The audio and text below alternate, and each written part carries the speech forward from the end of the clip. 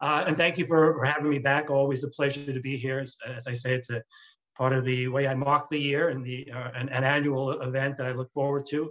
And I look forward to, at some point, getting back together in person for this.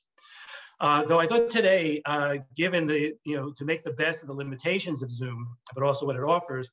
So in my talk today, I'm going to use several videos to kind of demonstrate the ideas I want to discuss.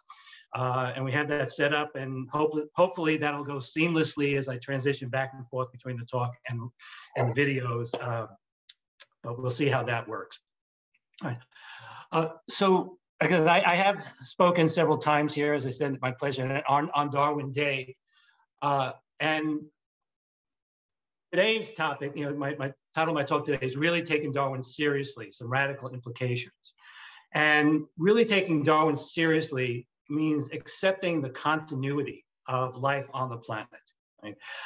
And that continuity, we're more comfortable talking about in terms of the genetic continuity, physical continuity.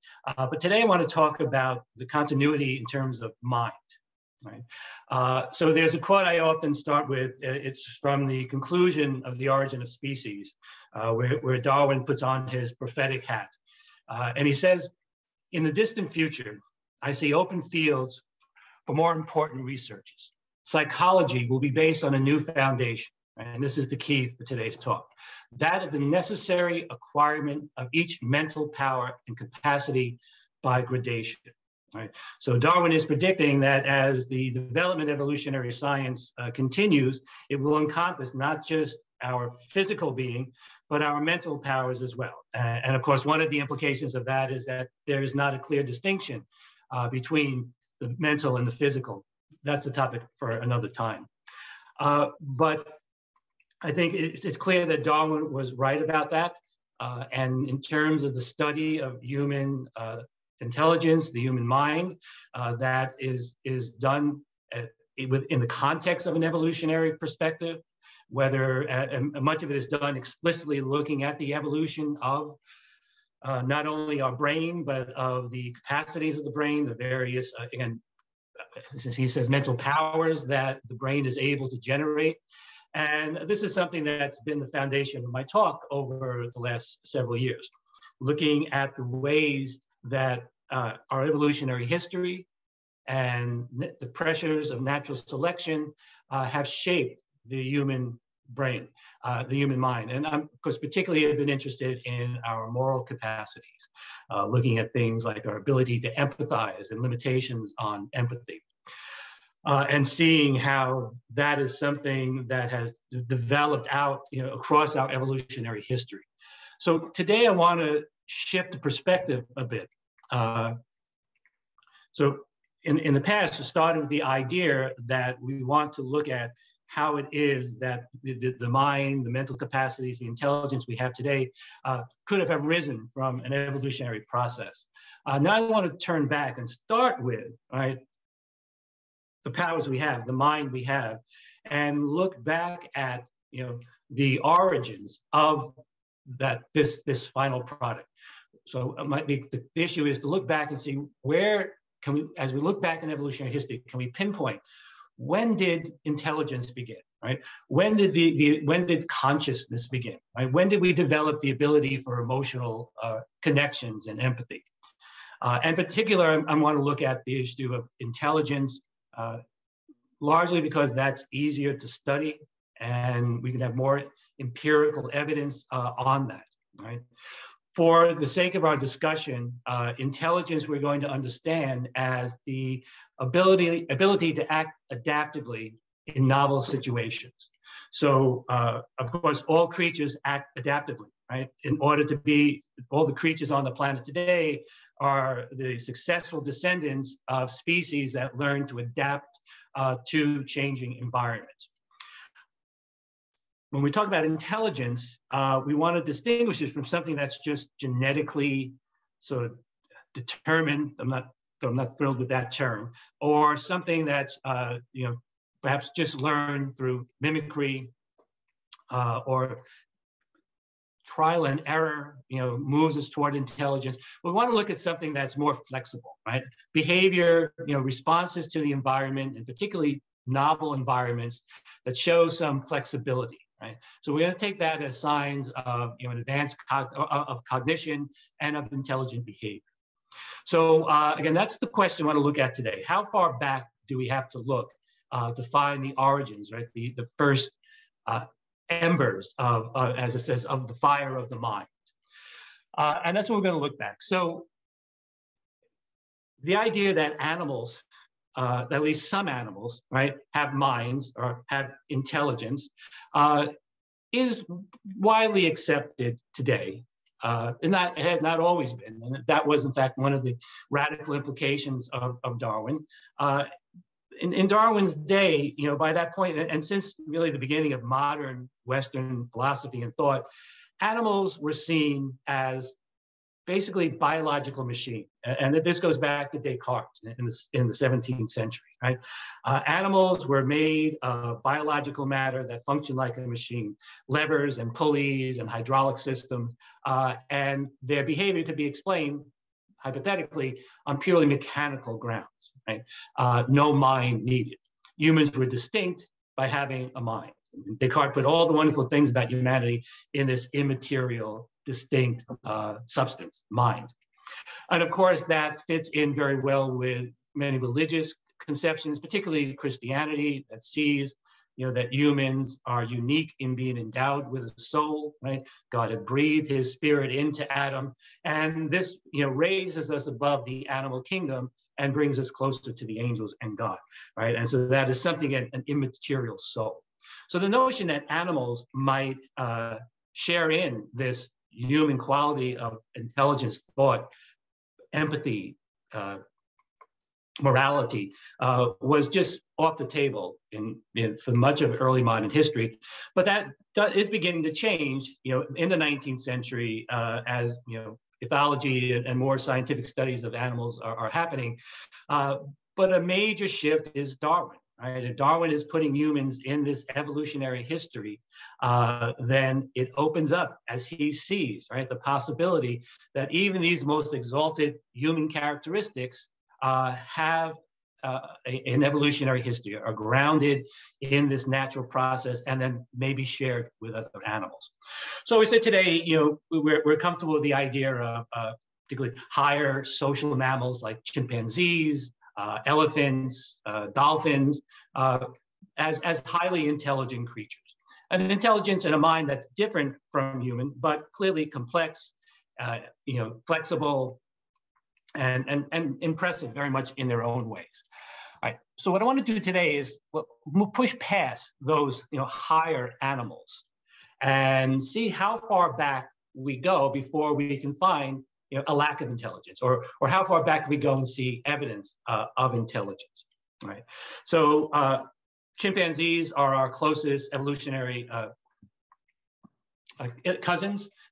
We share about over 98% of our genes with chimpanzees, and we diverged from a common ancestor about 6 million years ago, give or take a million years. Right? So let's push it back further. And here the evidence is also pretty clear that not just chimpanzees, but primates in general show signs of intelligence and some cognitive flexibility, emotional connections, empathetic responses, and even the building blocks of morality. Right? So not morality in the developed philosophical, theological, humanistic way we use that term, but in terms of having some moral sense of care for others, an appreciation of certain principles of fairness and equity. Evidence shows we can find this in other primates, pushing back past chimps. You may very well be familiar with Frans de Waal, famous primatologist, author of numerous bestsellers on sort of the lives, the mental lives, the moral lives of animals, particularly chimpanzees. Well, he's also pushed this back, that it's not just chimpanzees, we can look even further back. And so here I want to share a video that there's a very good chance that many of you have seen this. I say to my class, anytime I can, I share this with the class. It's something everybody should see once. But it's a study that Franz de Waal and some of his students were doing with capuchin monkeys. And I'll let Franz de Waal take it from there. So I'm going to share the screen and hope that this works. Okay, actually, I'm going to do this first. And let me go back to sharing the screen. Does this show up? Yes, okay. And okay. And somebody signal me if the volume's not working, if there's any technical problems here. This is Franz de Waal.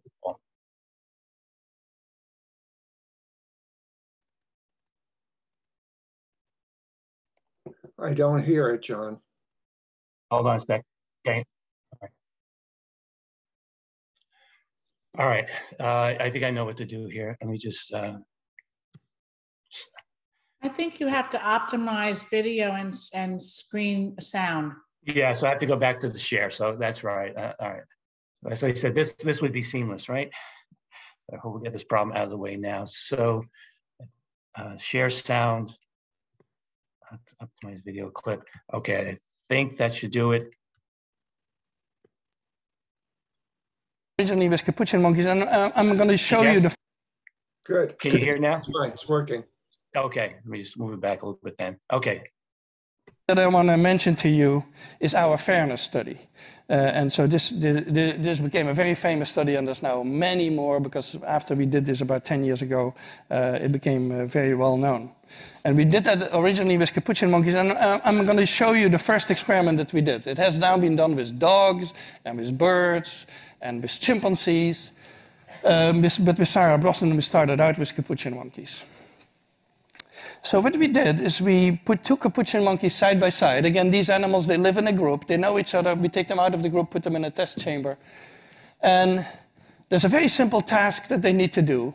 And if you give both of them cucumber for the task, the two monkeys side by side, they're perfectly willing to do this 25 times in a row. So cucumber, even though it's really only water in my opinion, but cucumber is perfectly fine for them. Now, if you give the partner grapes, the food preferences of my capuchin monkeys correspond exactly with the prices in the supermarket. And so if you give them grapes, that's a far better food than you create inequity between them. So that's the experiment we did. Recently, we videotaped it with new monkeys who had never done the task, thinking that maybe they would have a stronger reaction, and that turned out to be right. The one on the left is the monkey who gets cucumber. The one on the right is the one who gets grapes. The one who gets cucumber, note that the first piece of cucumber is perfectly fine. The first piece she eats. Then she sees the other one getting grape, and you will see what happens. So she gives a rock to us, that's the task. And we give her a piece of cucumber, and she eats it. The other one needs to give a rock to us. And that's what she does. And she gets a grape. And she eats it. The other one sees that. She gives a rock to us now, gets again cucumber.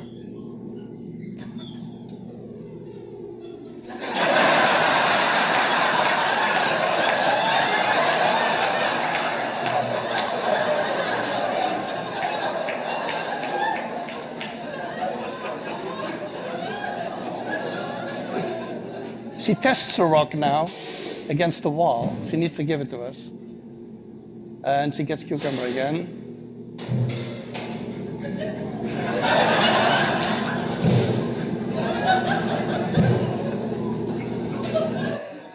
So this is basically the Wall Street protest that you see here.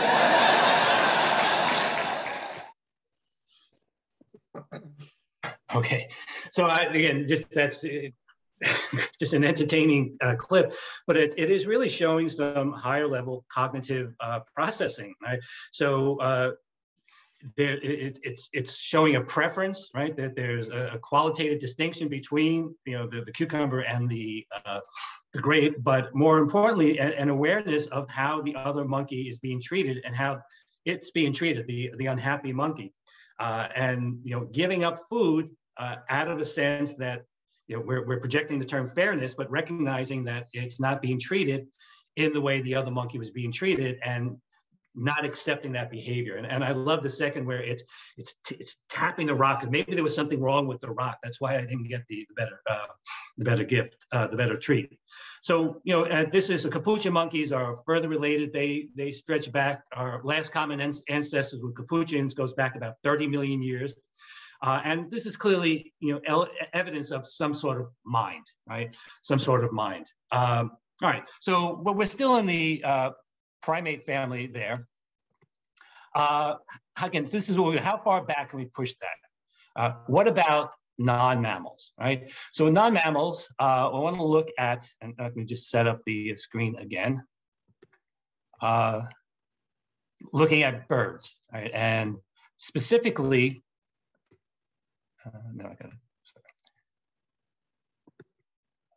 sorry, 1 second. Specifically corvids, right? These is the branch of the birds that include ravens and crows. And I don't know what's happening here, excuse me. Okay. Up to share. And back to the share.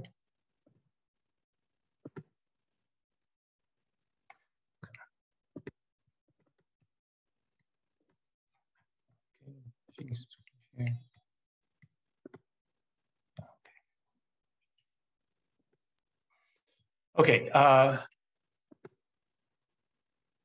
So now we've moved away from the social mammals and we're looking at birds. So this is an example, and we'll talk a little bit about the intelligence of crows and ravens.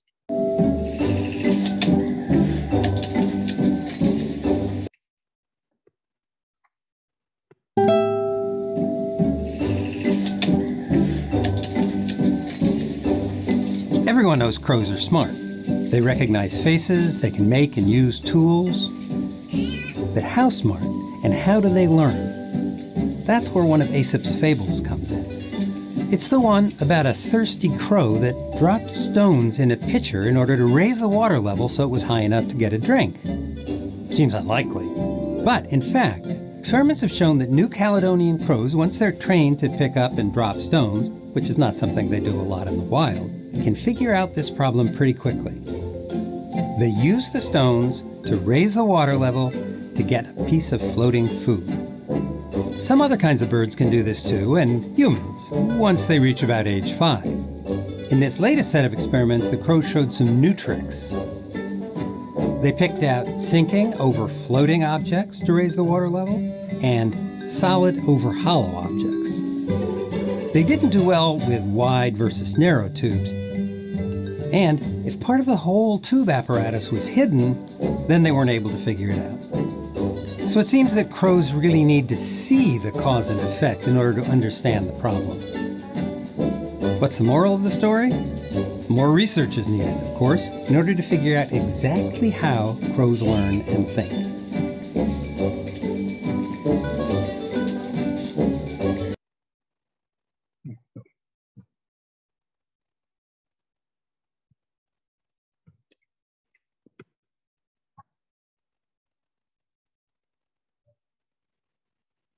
Okay, back to you. Okay, so again, intelligent behavior. This is not a challenge the crows find in nature, right? So they're taught how to pick up the rocks, but they're not coming across food stuck inside tubes in nature. So they're able to problem solve this. And as the experiments, vary the conditions to make this discriminations between which would be the better objects to drop in there. So this is very flexible, creative, intelligent behavior. Another piece of evidence in terms of COVID intelligence is their caching of food.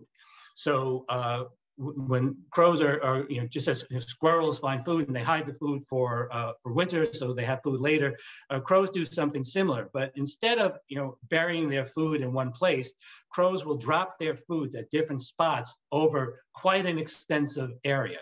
And the studies have shown they can drop these in dozens and dozens and dozens of spots, right, and come back months later and remember where all the food is. So this is very high level intelligence. And as researchers said, this is showing a kind of intelligence that was thought only to be possessed by humans, right? Not only episodic memory, a tremendous memory storage, the ability to plan and anticipate where the best place to drop the food and hide it so it's not being found. This is all very high level cognitive work being done by non-mammals, right? So crows, and birds, just get these. Okay. The evolutionary split between corvids and humans, the last common ancestor was about 300 million years ago. All right, so that's pushing back, right?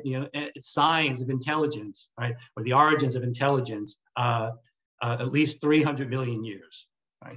So that's fine, but we're still here dealing with land animals, birds. What if we went into the sea? What do we see about intelligence in the water? And there's, again, a lot of interesting things being done on fish. But again, this is something you may know about. The most interesting research, the most fascinating and kind of mind-bending research is being done on the octopus. There's a very famous, or not famous, popular Netflix show, My Octopus Teacher, is very interesting, but there's a lot of, you can find tons of documentaries and clips on YouTube about octopus intelligence. I just want to share one with you. Again, so I think hopefully I have this one set up right. Screen, those are COVIDs.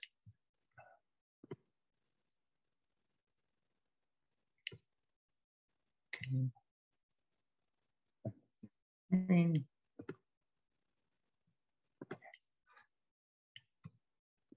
All right, so this is an experiment. This is the end of a very interesting documentary. I think it's a BBC documentary. And so they're going to see if octopus can learn by observing other octopus. This is not something that octopus would do in the wild, because octopuses are solitary creatures, right? They don't live in groups. They spend their whole lives as individuals. So there has been no evolutionary sort of pressure to be able to learn from other octopuses, on no occasions in the wild to practice this type of skill. So this is a completely novel task that's being given to an octopus. And so they have trained one octopus to be able to unscrew a lid on a box, a transparent box. You'll see this, and there's several ways to get in, and inside is this tasty morsel of crab. So they've trained one octopus to do this, and then they're going to have it do it while another octopus in a different tank is observing or not. So let's start with that. What would happen if we placed... I'm going to share it. I'm going to share it. People can see this? Yes, John, everything is fine. All right, thank you. Two octopuses face to face. One who knows how to open the container, and the other who doesn't. We wanted to know if one octopus could learn by observing the other.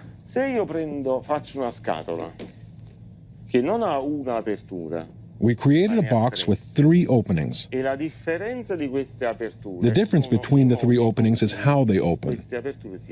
With the first opening, the cover simply lifts off. With the second opening, you have to twist open the cover. You have to twist it first and then pull it off.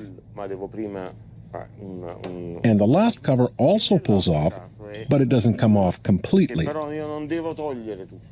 We place a crab in the box, and then we wait to see what happens.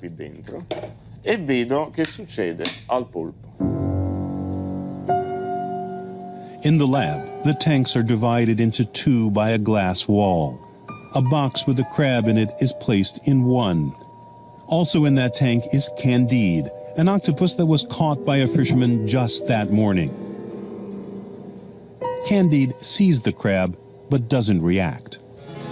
This is exactly what the researchers expected. The experiment can proceed.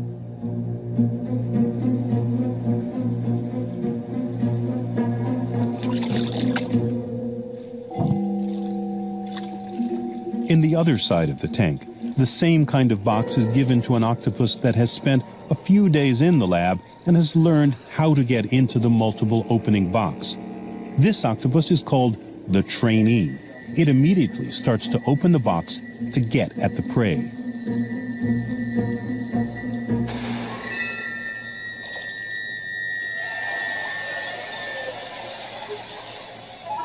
Candide watches the trainee. His curiosity is aroused. The trainee isn't wasting its time. Candide is visibly excited and is clearly trying to understand what the octopus is doing. Finally, the trainee octopus opens the box and seizes the crab. Has Candide really learned by observing the trainee? Will he prove the Capri theory right? It's a crucial moment for Graziano and David. They won't have to wait long.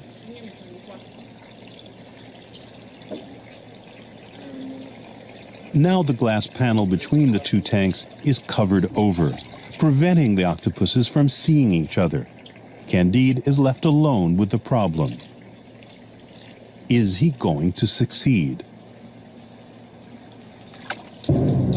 Without hesitating, Candide grapples with the box and manages to get it open in barely a few seconds. He's observed and he's understood. The experiment is repeated dozens of times and the box is placed in different positions. The octopus always opens it on the same side using the same opening, showing that he didn't simply learn to imitate a movement, he really understood what had to be done.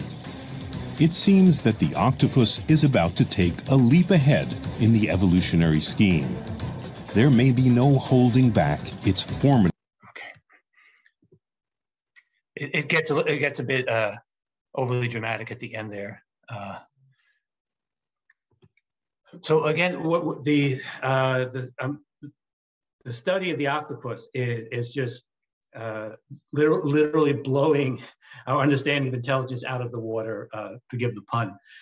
When this researchers studying intelligence in non-human creatures and the evolution of human intelligence have said that there seem to be two conditions that provide sort of the environmental pressure toward greater and greater intelligence, right? And that is social complexity and longevity. So creatures that live in social groups need a greater intelligence to manage the complexity of the relationships in the group, to know how to coordinate behavior between group members. I mean, the advantage of living in a group is in terms of, foraging, resources, protection from predators, mutual care of offspring. All those are all complex social relationships, and so a higher intelligence is needed to facilitate that. Also, long-lived species then are able to learn more, right? From the environment, are going to live in environments that change more over the course of their lifespan than short-lived species. And so higher intelligence is going to be correlated, and is found to be correlated with longer-lived species. Right?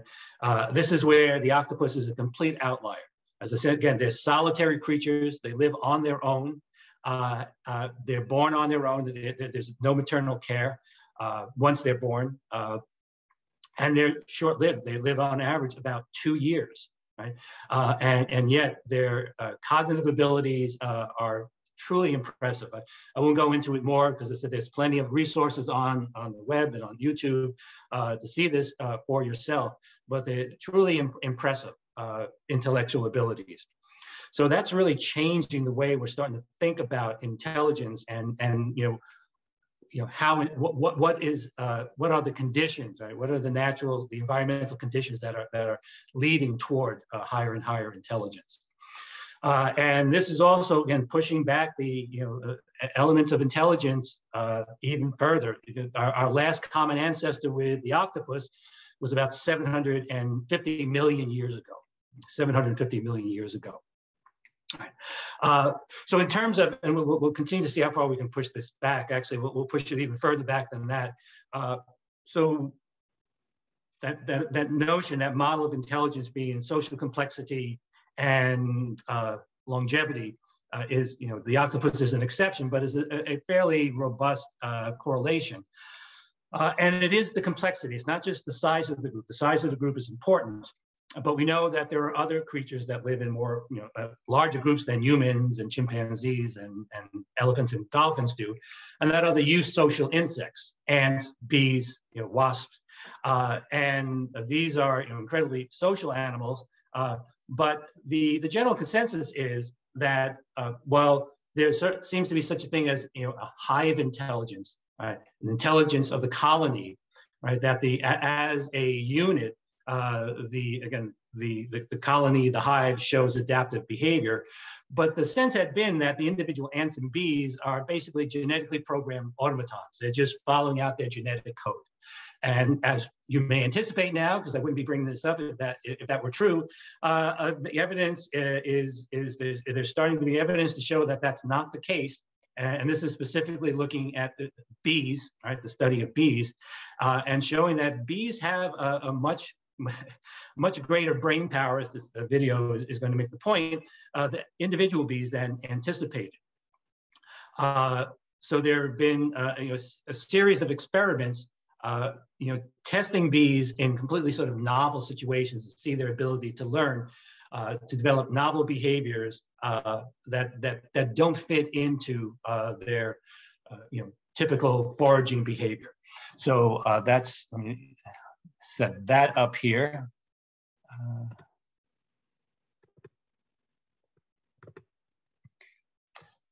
Sorry,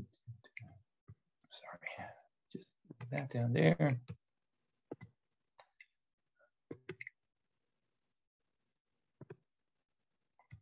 Okay, so back to this. There. Why is that not there? Okay, it is there. Share. That. And okay. Since a study on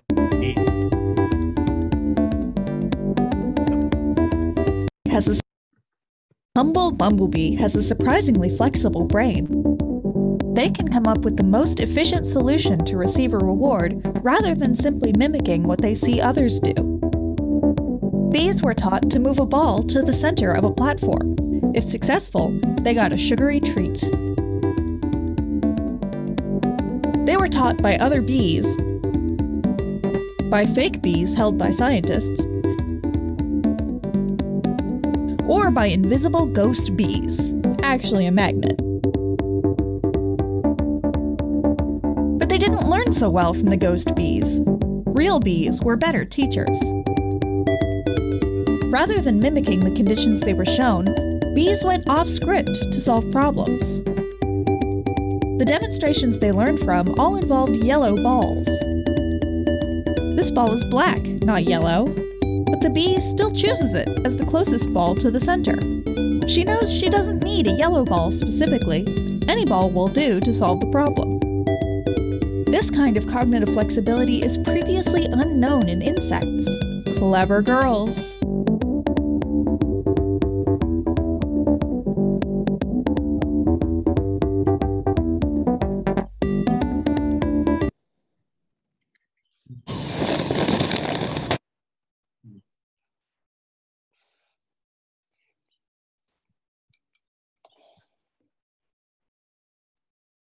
Let me just get rid of that. So this for a second.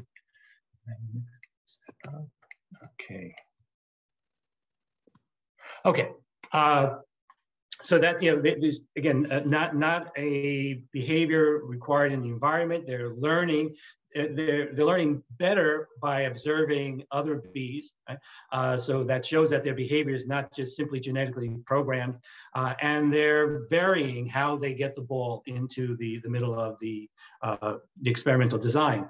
There have been other experiments showing that bees can distinguish between colors, which makes sense, but also between concepts. Now, it's not saying that they have these conceptual representations, but there are studies showing that bees, again, a very similar design of the experimental design, where bees have to choose one of two paths to get food, and the paths are marked with different shapes, triangles or circles. right? And the bees are able to distinguish and learn that. But they're also then able to, generalize from that, in which in one case, it's a number of circles, 3 circles versus 2 triangles, and it's the quantity, right? That the higher quantity gets them to the food. So again, suggesting an ability that goes beyond simply recognizing smells, colors. There's a greater discrimination ability in the bee brain, and this is with a powerful brain, but a much smaller brain. Bees have about 1 million neurons in their brain. Humans have about 80 billion. So it's a much smaller brain. But what's interesting about the bee brain is that it's incredibly tightly packed and densely interconnected. And we know that that's an important part of intelligence, of the processing power of our brain, the connections between the neurons. Okay, and so with bees, if we're accepting this as signs of intelligence, then we're pushing back the possible origins of intelligence to about 600 million years ago, last common ancestor between insects and mammals. So we've pushed it back, deep into our evolutionary history. But is that the beginning of intelligence? Is that the first point? And again, the evidence is suggesting no, right? And it's also suggesting that intelligence is not just something that animals do. So I'm not sure if you're familiar with this. There have been several books, popular books published on this subject, looking at the possibility of intelligence or advanced or complex cognitive work on the part of plants, right? And particularly trees. And this is work that was pioneered several decades ago by Susan Simard, and she has a very popular book out now called "Searching for the Mother Tree," or "In Search of the Mother Tree." But there's a growing body of research looking into adaptive behavior and sharing of intelligence among trees in a forest. So I have a video on that. We'll just take a quick look at that, and we'll discuss some more. So the idea of tree intelligence. Okay, sorry, do I have this set up?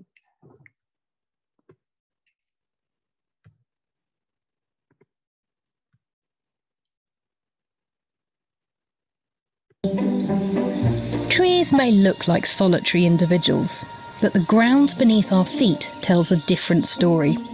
Trees are secretly talking, trading, and waging war on one another. They do this using a network of fungi that grow around and inside their roots. The fungi provide the trees with nutrients, and in return they receive sugars. But scientists have found this connection runs far deeper than first thought. By plugging into the fungal network, trees can share resources with each other. The system has been nicknamed the Wood Wide Web. It's thought that older trees, fondly known as mother trees, use this fungal network to supply shaded seedlings with sugars, giving them a better chance of survival. Those trees that are sick or dying may dump their resources into the network, which might then be used by healthier neighbours. Plants also use fungi to send messages to one another.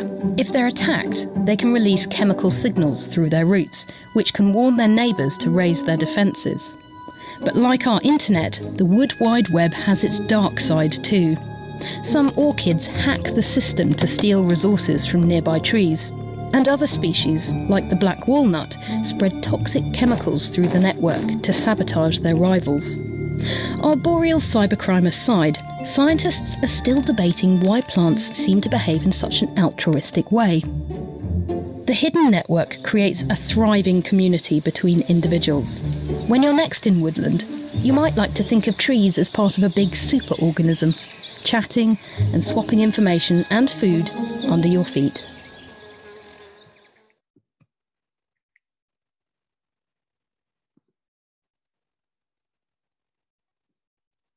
And so this is clearly a more radical notion, a more controversial notion. So just to talk about it a bit.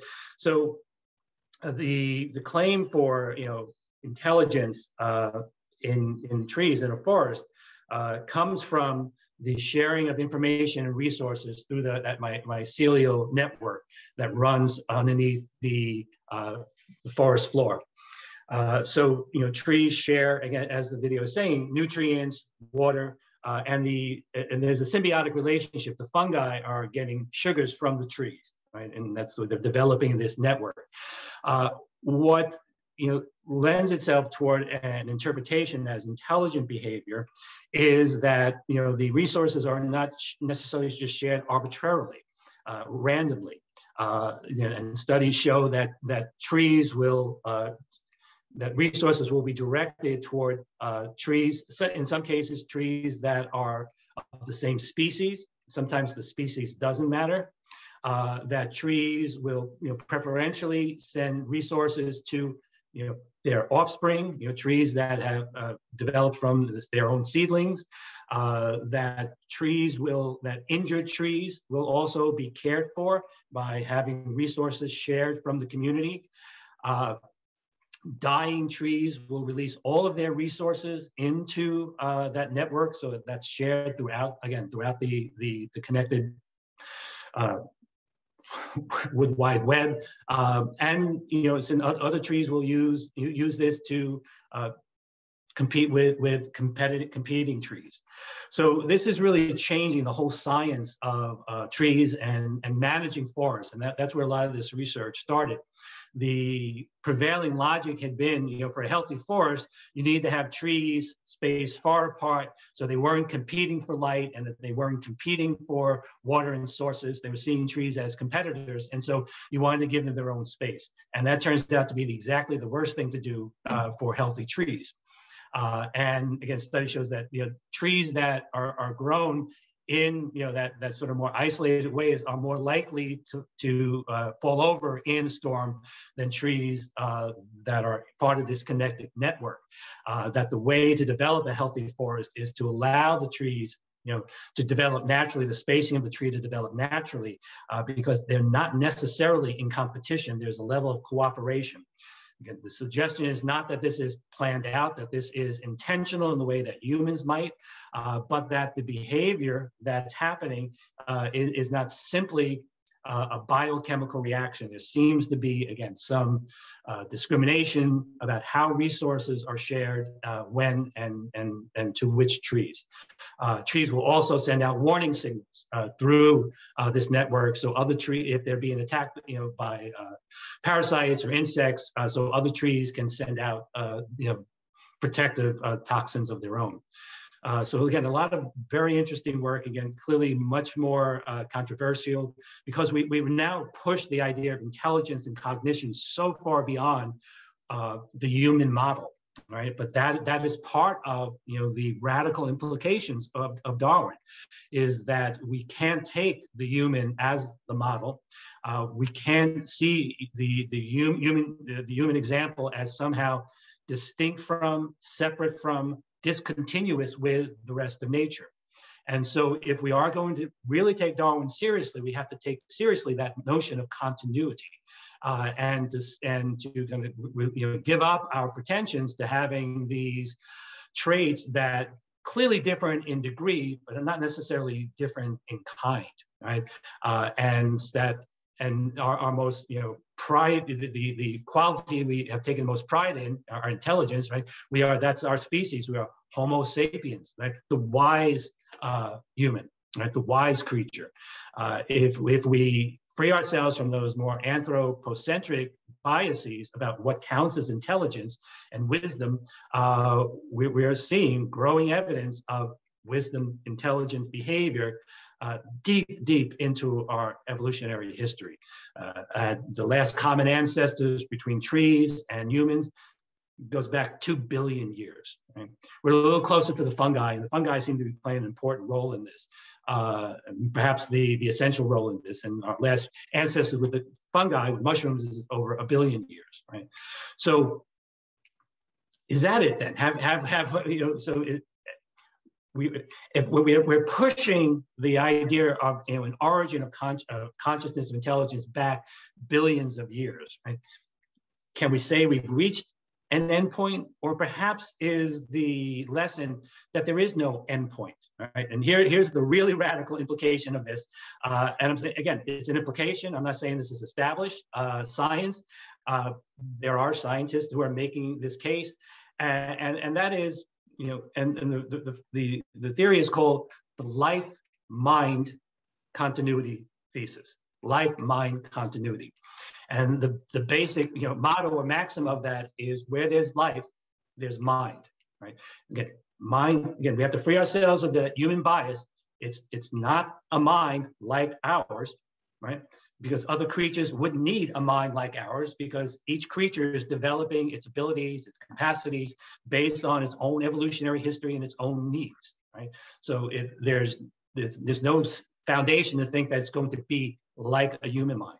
But the idea that all other creatures are simply mindless matter following some genetic or physicochemical algorithm is really being challenged here. It's really being challenged.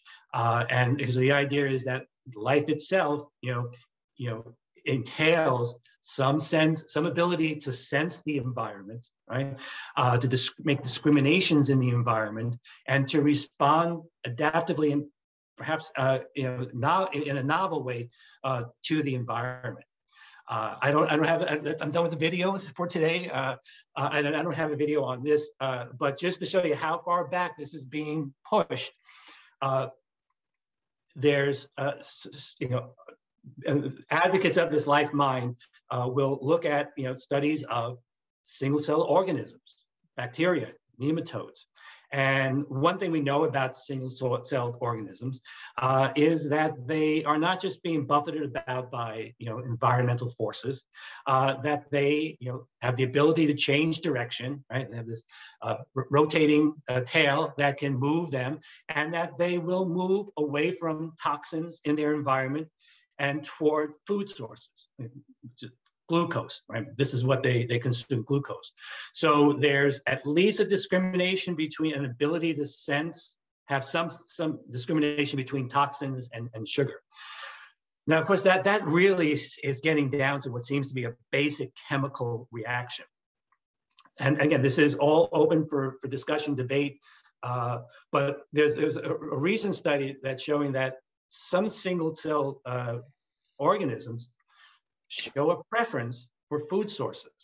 That is, a study showed that once it's been exposed to a high quality source of glucose, right? So that it's a rich source of glucose, that they will bypass inferior glucose concentrations, seemingly in search of the higher concentration.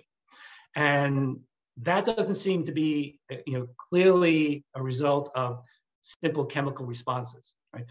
They're bypassing food, and that's not something organisms who are successful in their evolutionary struggle do, right?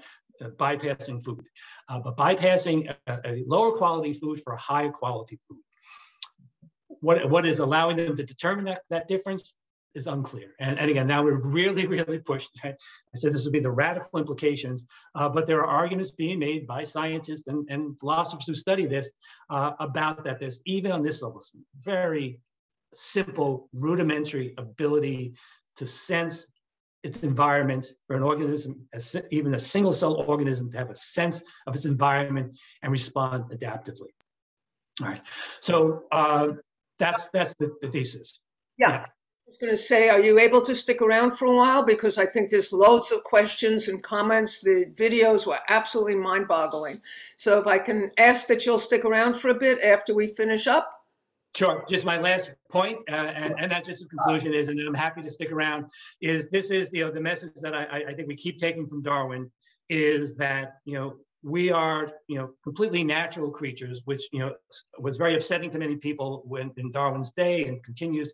But what Darwin is showing us is that we are completely at home in the environment, and our connections, you know, to the rest of nature go very deep and are, you know, very extensive. Hopefully one of the things that, you know, an appreciation of Darwin does in terms of humanism, or I think it does, is it teaches us humility, right? in the face of nature, but also a sense of deeper connection and a sense of being at home in nature. All right, with that, I'll stop. And yes, I'm happy to stick around. And thank you for your attention. Thank you, John. What a fascinating presentation.